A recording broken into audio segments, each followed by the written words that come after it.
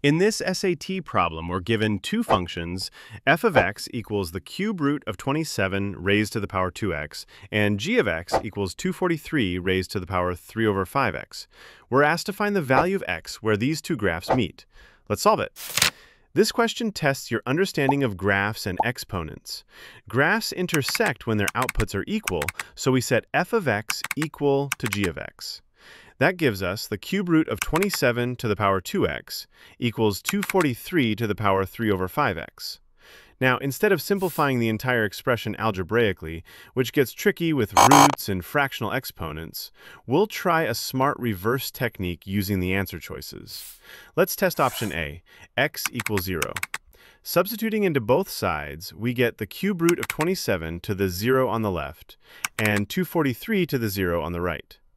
Any non-zero number raised to the power of 0 is 1, so both sides become 1 and the equation holds true. That means x equals 0 is the correct solution, and that's option A. No need to check the other choices. Follow for more SAT math tricks and exponent hacks.